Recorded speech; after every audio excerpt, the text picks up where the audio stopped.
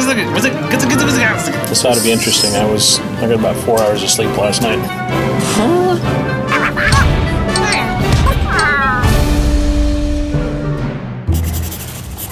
The quick version of the story of Fairway Solitaire is that golfers have always been at war with gophers. And throughout history, all of the wrongs and the golfers taking over the gophers' land and all of those things culminate here in this game with one gopher making a stand.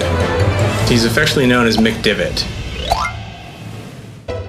Mick Divot is a schemer in a way. If you don't do well in the game, if you're 4 or 5 over par on a particular hole, the gopher will actually come up and taunt you and laugh.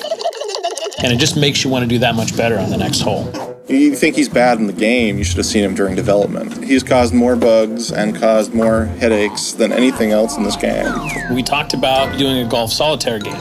And ideas bounce around between game designer and artists. I threw a little bit of myself in there, whether it was conscious or not.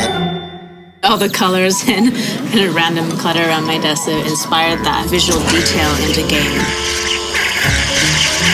I wrote the card editor for making the layouts, and it was kind of amazing for me to see how something that I made could be used for these 2,000 holes.